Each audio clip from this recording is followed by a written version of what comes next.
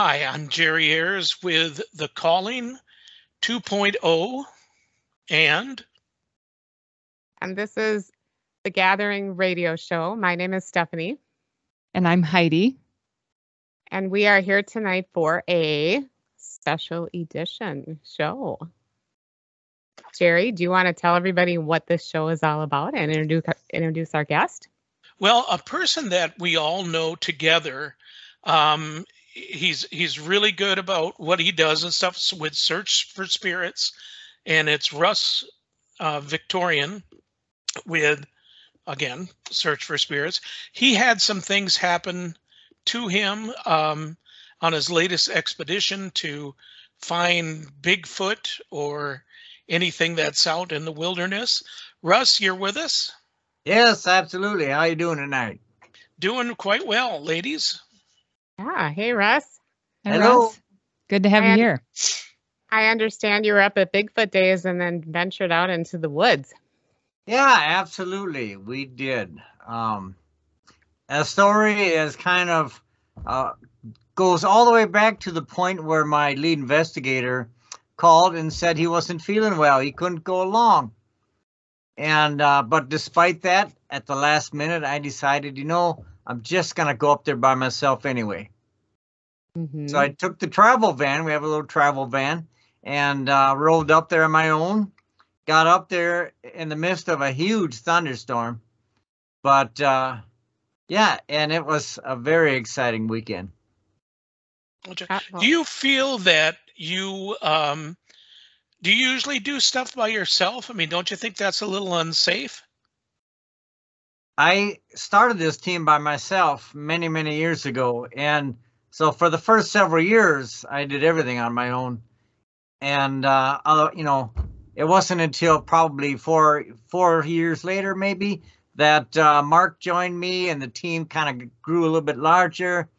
But in the early years, it was me or just an occasional friend that would go along. So, no, it doesn't really bother me that much. I mean, there was moments I certainly wish somebody would have been with me that night, but yeah. Gotcha. Now, what do you say out there to people just starting their team? If you're just starting a team, I think it's very important to ensure you're grounded. You have some sort of protections that you have set up for yourself, and you do a lot of research before you get out there and start digging around. And then have somebody come with you, right? Well, yes. I know some do, some don't. So, it's kind of a personal preference for some. Right. Okay. I'm curious, Russ, do you actually prefer then to investigate by yourself? I like to see if I can obtain evidence in both types of situations, utilizing multiple situations to validate the type of evidence you're receiving. So yes, sometimes I like to be alone, but then later catch up with the group, and I think there's a lot of people that kind of do it that way. I think you're probably right about that. So walk us through what happened when you were up there staying all by yourself in the woods. Right. Well, I say we, I'm talking about me and my frog. Yeah. I was driving down the road, me and the van, and I saw one vehicle. I was heading out into the Reamer State Forest, and just, I did a little bit of research. I didn't have a real clear idea where I was going. It got a little darker earlier than I thought. And so I'm driving along on these old logging roads and ended up, I found a little clearing that had some opening around me because I wanted to kind of be in a bit of an open area where I could kind of see around and whatnot, check for tracks. Found a really good spot, actually. Passed only one car on the way out there. And so I just parked my van kind of in the middle of that thing. And I wasn't there long. There was an old white Subaru that came chugging by with the loud muffler and whatnot. And he was going real slow. And I just assumed it was probably another Sasquatch, Bigfoot research type person. Don't know if it was or wasn't. But lo and behold, I heard the big old loud muffler and it stopped only about a quarter mile at most down the road, like the next pullover. And then I was a little concerned with what he's doing. He shut the engine off. And he didn't play a big role, but the bottom line is it was the only vehicle that passed that entire night, not another vehicle. So it gives you an idea about how far out I was. In the end, I was able to get a little bit of internet, and I actually found on one of my apps that I was sitting in the Chippewa National Forest, that had kind of gone outside of the borders of the Reamer State Forest and ended up in the Chippewa, which is fine because they have overnight camping as well, which was something I was looking for. And so I'm sitting out there, I'm hanging out, and I got all my windows open because I'm mainly focusing on Sasquatch vocalizations. That's really what I was anticipating. I'm hoping to pick up something. And it's getting late. It's dark already. I had a little snack. This truck goes by.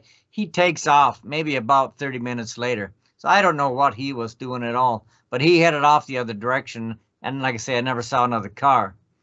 But so I'm sitting there for a while and talking about being alone, you know, whether you hype up yourself a little bit or you have the sensation, the energy's just off a little bit. Sometimes you just, especially when you've been in this field for a long time, you realize that something doesn't feel right. So I do what comes natural to me. I say some prayers. I do keep a Bible in my van. I just read a chapter. I'm just cooling out. And but I find that the energy is kind of persistent. And I wanted to focus on, you know, maybe even potentially having some type of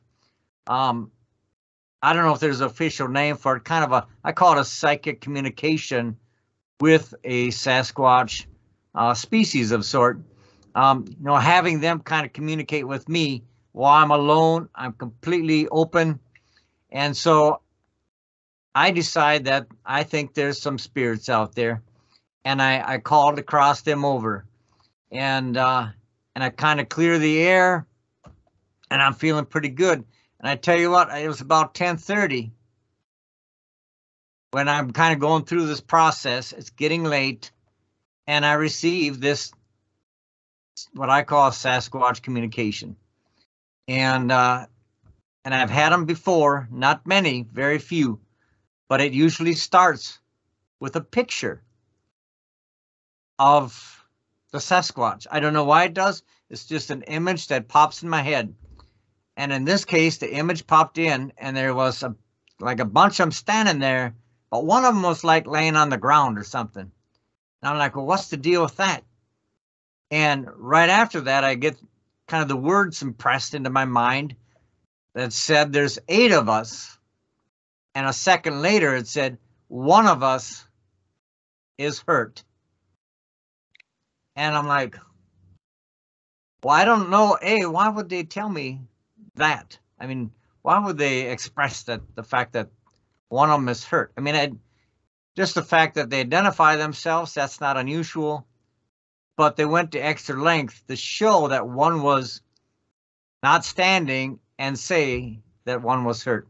So, you know, I got this rolling around in my head, and with that thought, I automatically think, what if I could pray for this Sasquatch for some type of healing? And, you know, and I'm just going with the flow, because that's what you do in these situations. It's not like it's a scientific study or something. I'm just like, I'm going to start praying, and I hope this Sasquatch maybe finds some type of healing. And yeah, this kind of stretches out the limits a little bit of most people's thoughts on Sasquatch.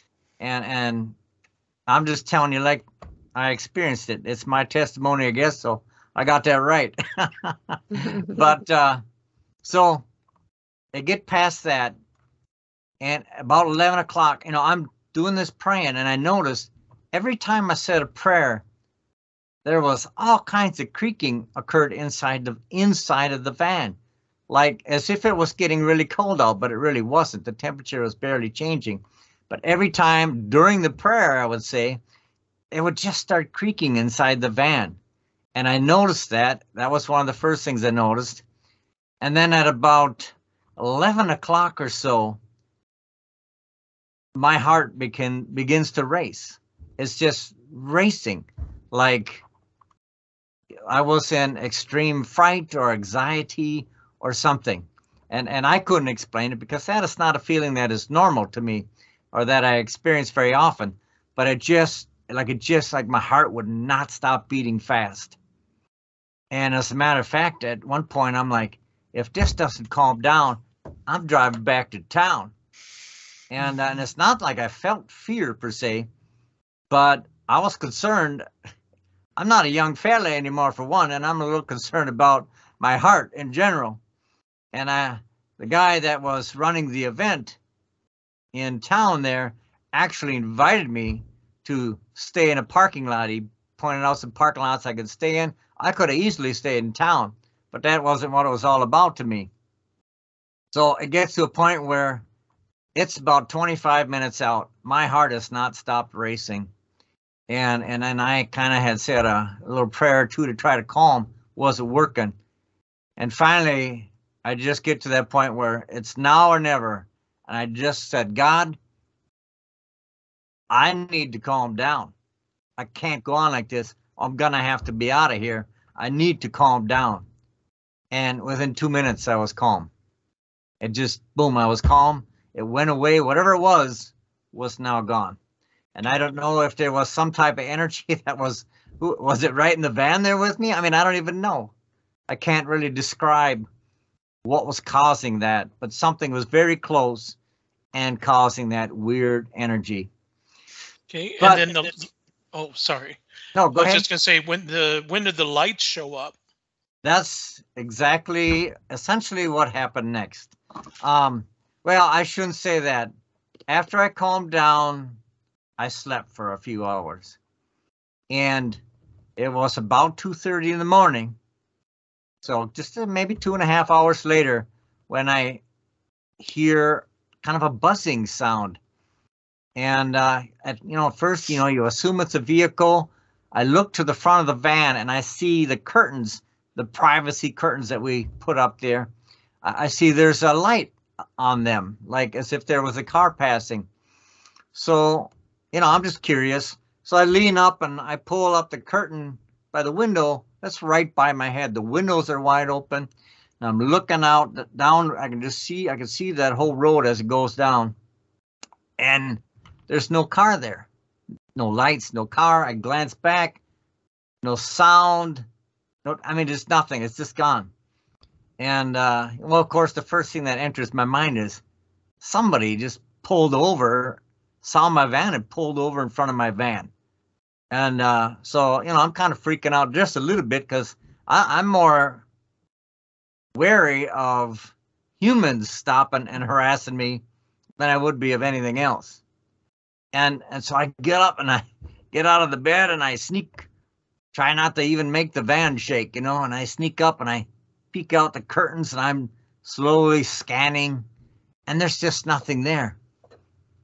And so finally I walk back and I lay down again and I'm at a loss for words, but I'm a little bit pumped up because I'm like, okay, stuff is starting to crack here. Things are happening.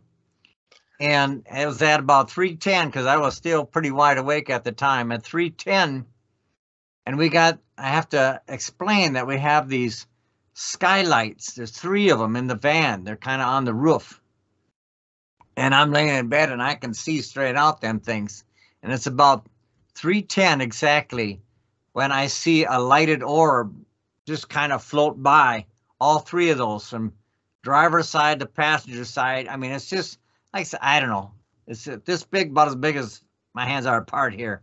And it's not bright. But it's a lighted orb that just floats past all 3 of those windows. And I was excited for about 1 minute about that. I'm like, boy, things are going on. But that second light put me in a whole different sense of feeling. All of a sudden, I went into this intense calmness where I swear it was less than 5 minutes. I just completely fell asleep. That last light that came through was so calming. I can't even explain it. So relaxing that I just like almost instantly fell asleep.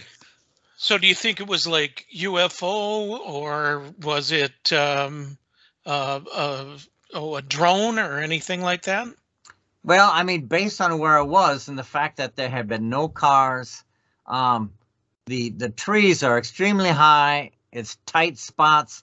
I really don't know how they could have maneuvered a drone in there that well. It's possible. Anything's possible. Another guy said, well, maybe it was just the moon coming through. I said, well, I don't know. It didn't seem or appear to me. How I've seen big a of lot a of moon sights, right? How big of an area were you in where the trees were they tight to you and stuff, or what? No, I particularly had parked in a tight spot, didn't like it because I didn't have any visual. And, if something starts digging around out there, you want a little visual. So I went into a spot that was probably like 40 yards, almost by 80 or 90 yards. Oh, so it's quite big. It's a pretty So big clearing that somebody pushed in there. And there was even, like I say, a lot of spots where there was no like grasses and stuff. So, when I got up in the morning, I did go look for tracks. And but that's what the essence of it. I can zoom ahead is that I fell back asleep and I went right into this dream that I had driven during the night in the dark, and I'd parked there.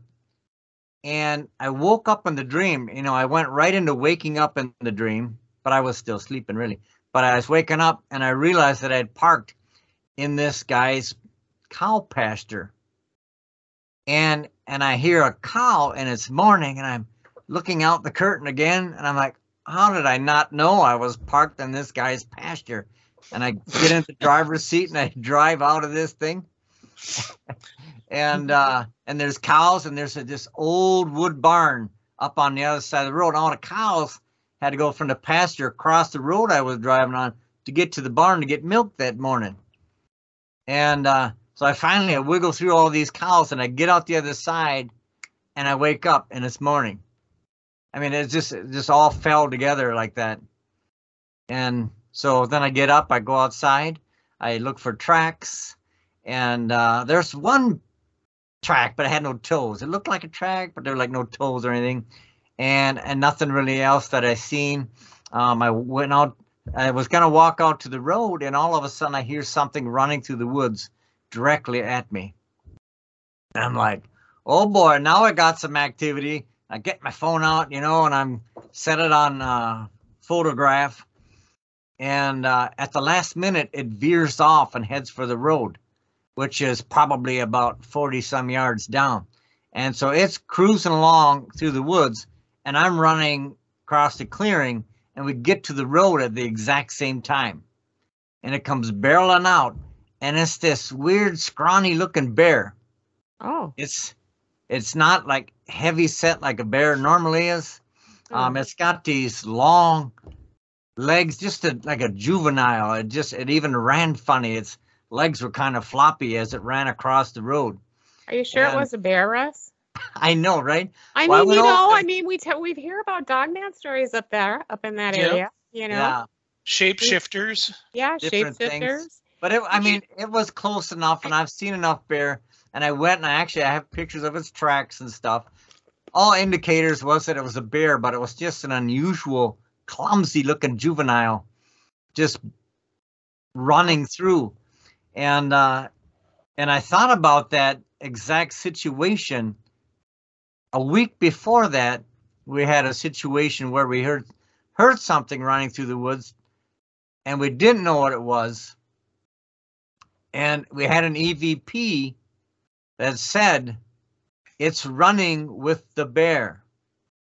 Like whatever it was coming towards us, same situation, it was coming right at us in that situation, not more than a week before.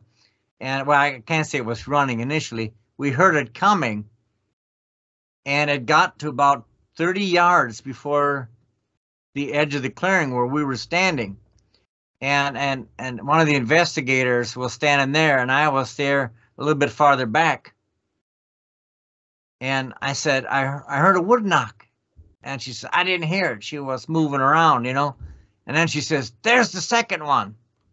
And as soon as she said that, whatever had we heard walking through the woods rushed her from about 30 yards in the woods right up to the edge of the clearing where we were standing. And she turned around and run like crazy back to where I was standing. And I mean, I imagine it was really heart pumping for her to have something running right at her. Right. And the EVPs we got, one of the EVPs we got said it was running, or it was running with the bear, or something very similar to that. Yeah. Was this in Chippewa State Forest? Yes, that was in the Chippewa National Forest. Listen, Chippewa Forest is full of crazy things. Yeah. Can I just say? Yeah, there's a lot of paranormal I love activity. Chippewa Forest. I mean, that's where we are all the time, mostly, you know. Right. But do you think these orbs could have been Bigfoot? I know you said you found a track without toes, but you know, oftentimes it's pretty hard to find tracks. We've talked about this before, Russ. You know, it's hard to find tracks. And, you know, it seems like many times when we have had experiences with Squatch, there is lights, there are orbs. I mean, and they say, you know, one of the things that is thought is that they can put you in kind of a trance, kind of a sleep mode, right? Which you did experience, it seems. Yeah. Yeah, I mean, I definitely, like I say, I did experience some unusual things. I've experienced these orbs both in buildings and outside of buildings in the forest. And can I really explain for certain? I've never been able to validate those lighted orbs. The interesting thing was, now that I think about it, I investigated the old bar that was in Reamer. It's long been closed. But they had a lot of things happening, dishes flying, different things. And so they called me to come up there and check the place out. And while I was there, we were sitting at the bar in there with the equipment running, and I glanced over my shoulder, and in the kitchen, shot all the way across the kitchen, was a lighted orb. Same exact thing, really, you know, about 15 to 20 inches around, and it was a lighted orb, and it just whoop, and it shot right through the kitchen, both of us out, plain as day. Wow. So I just thought of that now, that happened in Reamer too that time. Mm-hmm. So, I mean, what are the lighted orbs? Can we really identify? I haven't been able to validate what they are. But I will say for absolute certain that I feel Sasquatch gets a lot of the blame for a lot of the creatures that are in the woods. Yep. There's a lot more than just Sasquatch running around that woods. You got and that I'm right. absolutely certain of that. Yep, there are. But you know, Heidi, remember when we talked about these orbs and there are, didn't we hear that they feel like they turn into, and they can make themselves into energy? Because we both think they're interdimensional, I think, you know, and that they can turn themselves into orbs and move along to other dimensions, right, Heidi? Am I saying that right? Yeah, I think we've both got that as an idea that could be how they move around, and how they travel interdimensionally or through this dimension anyway, you know, however they want to manifest. I also think, though, it's interesting listening to your story, because I am of the belief that if you're going to see a UFO or a Bigfoot, it might be connected to UFO activity, which Russ had mentioned, you know, some UFO, you know, in the past. But I think it's interesting where you're talking about having some of these energies and visions and things coming through, and it gets really intense, like you said, like, wow, it's getting really active. Here we go. And then quite quickly, everything stops and you're asleep. Right. So then I start to lean more towards UFO activity in the sense of, you know, not saying you were abducted, but, you know, setting up the potential for, you know, to put you in a place where you can't wake up. You know, you are being put to sleep. Why? You know, is it, you know, just to so they aren't interrupted, or so that there could be possible, like, hey, we'll do what we want with you if we decide to, or whatever. So, and again, I'm not saying that happened, but that's kind of what I was thinking when you were talking is, I wonder if this was something that could involve UFO activity and moving you to a place where they have control. Mm-hmm. Yeah, and it is unusual to me in hindsight how I had two situations where potentially an energy of some sort, whatever it was, used the bear to travel through the woods. Yeah, that's interesting. And and there's some other EVPs that, I mean, I'm not going to go too far into some of those EVPs I got, but it did not indicate that it was Bigfoot. As a matter of fact, one of the EVPs says something like, the big ones aren't moving, which I just automatically assumed that they were talking about Sasquatch. Something else was moving. And we've had, like I say, we've had quite a few little instances where things have copied the actions of Bigfoot. And it turns out potentially, I don't really think it was.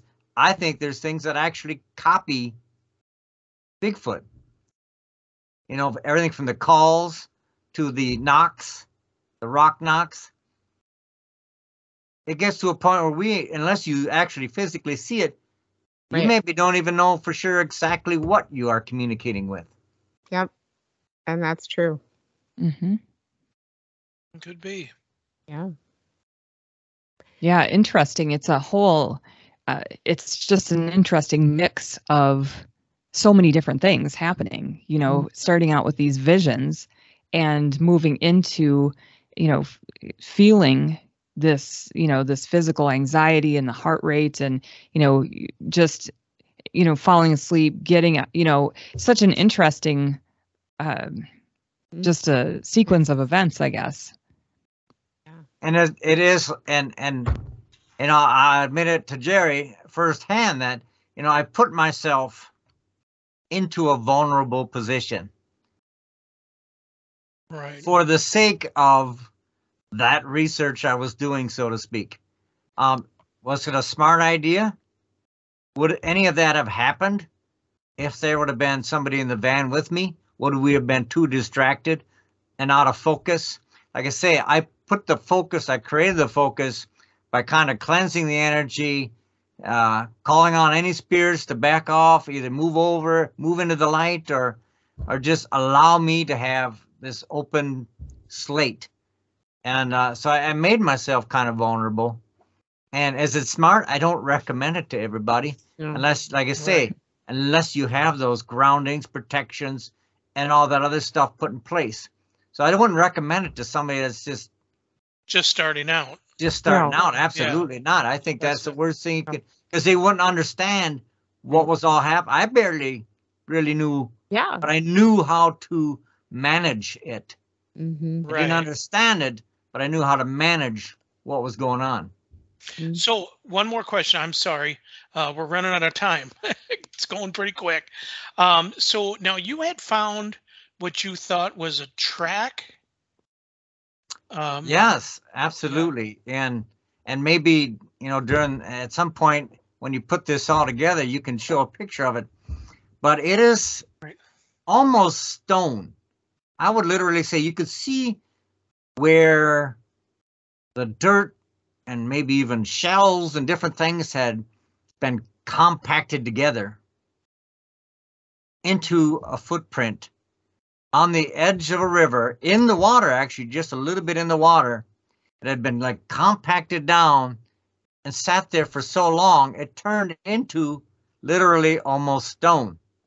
Yep. There's a place in Minnesota here.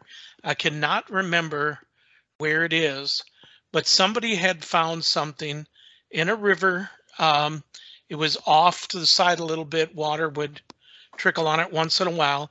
And it turned out to be an 8,000-year-old skull.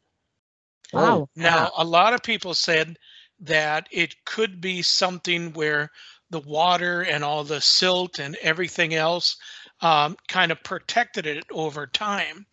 Now, thinking about your footprint, I mean, could it have been, actually, you know how your normal footprint, when you step down, your toes and everything are imprinted, right?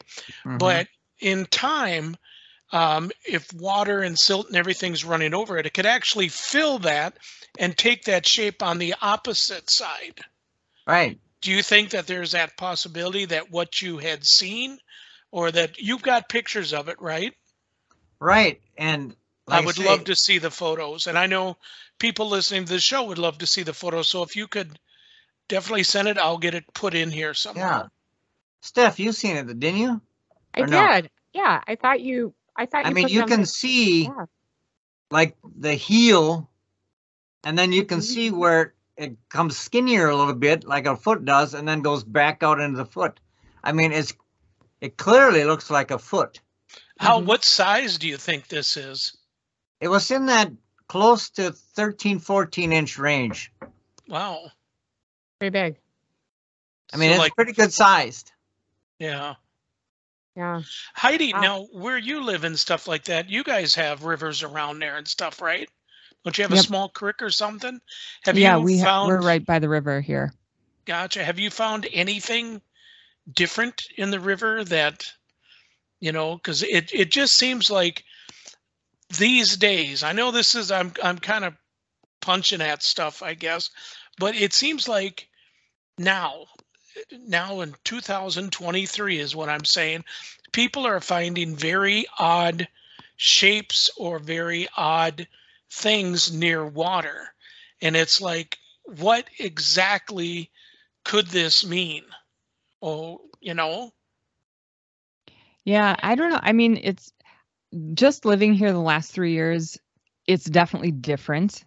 Living near a body of water that's got some trees in the area, I would say this area is incredibly active when it comes to Bigfoot. And I need to get out there more than I do because it's in my yard. And but the river, you're asking about the river and like making impressions and stuff. And this river here, I don't find that as often because it's very rocky down right along the edge of the river.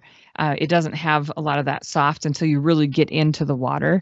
So I think that might be a struggle to find something like what you're talking about at the edge of this river here. But it's definitely interesting now that I'm hearing this, and I'm going to take a look a little closer.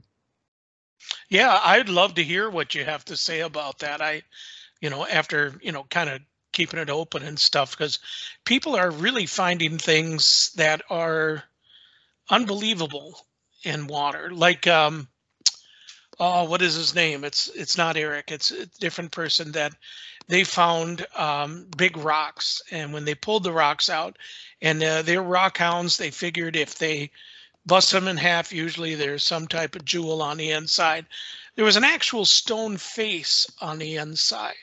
Now that is just weird. I mean, that could definitely happen and stuff. And I will get you guys photos of that. It's just weird stuff that the water seems to claim it all. I mean, if you have an old well on your property, usually that's how, the spirits or ghosts, whatever you want to call them, can make their way in, is through water. It's a conduit. Mhm. So being water like that, maybe it's, evidence that they are around, Mhm. Weird. Well, it is an area where people are not as investigative towards. I mean, how many people walk into a creek and walk up and down the creek for an hour and just feeling on the ground underneath your feet for everything that's underneath it, and just kind of doing that? Well, we did it because there was no town there. Yeah. And I was actually running a magnet at the time. And but anything that felt weird underfoot, we reached down there. I was getting pretty wet, but oh, what's this? And I just could not believe my eyes when I picked up that, that footprint looking thing. But the bottom line, got the footprint is solid. It is. Oh yeah. Oh, It's like okay. cement. It's like cement almost. Oh, Yeah, like it had settled for so long and compressed, and it's almost essentially a stone. Yeah. It's I very gotta hard. see this. Yeah. I want to. Have you Yeah. seen this, Heidi? No, I definitely No, want to see neither it though. have I. Yeah. Yeah. Yeah. Russell And- sent it. Interesting. And like on one of the shows I just watched about investigating or out and seeking Bigfoot in Minnesota, one of the things that they identified that the tracks, and in this show I watched last night, they kind of walk in areas where it is moist and wet, where their footprints a lot of times are gonna dissipate and disappear. And if it rains at all, the rainwater washes them out, and they follow paths like this. Mhm. And in several of the places we've been called to, they're in these areas where there's these very long, swampy areas where they can use that as a corridor to travel and hide their tracks and whatnot in those long, swampy corridors. And yes, I mean, obviously they do walk in the woods and do this and that too, but they use water a lot. And I think one of the reasons is it hides their footprints. That's very interesting. Bigfoot lives in the swamp. Yeah. Interesting. Well, very still- cool. I still have a lot of questions about Bigfoot. Yes, I mean, I've seen him. I know he's real, Yeah. but I just have a lot of questions about some people when they're out looking for him or her, with these different theories of why is this branch down? It's not broken. It looks like it was held there. That kind of stuff. I mean, I still got a lot of questions about that. I think other people do too, but a lot of times, like Russ, I have full respect for you, Stephanie, and for you, Heidi, but I still have questions. Well, don't we all? And We the all thing do. is, True. that's what it's all about. We usually when we go out, and I think all of you can agree with this, we find more questions than answers for sure. Mhm. So it's Exactly. like, well, what is this and what is that and how? What? Yeah. So Well, But we're they down. use woods. They use the logs and stuff a lot for different Yeah. types of markings. I think so too. I I Could believe that. be. I Could believe be. it. Okay, could be. Well, we're down to a minute left.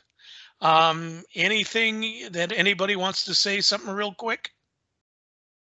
Just, thanks Russ for being on. This was super fun. And, we'll have to maybe get back all together later when it's not so buggy outside. The girls will be out again, but I am Mhm. not going to be eaten up. Heidi knows. Well, we should really do a group reamer trip sometime. We should. And hopefully I'll have my new system. I'm going to have a 360 camera plus one that shines up at the sky. And I'm going to have it so I can raise it up above my van. And so whenever I go out in the van, I can have this 360 plus a sky mount and be watching all the way around me. Is That's a what I want. skeptic allowed? Absolutely. In a pub tent. All right, guys. Well, Mhm. thank you all for getting together. I appreciate it. And I will get you all a copy of this, okay? All right. Awesome. Thank Good you. night, Thanks, everybody. everybody. Good night.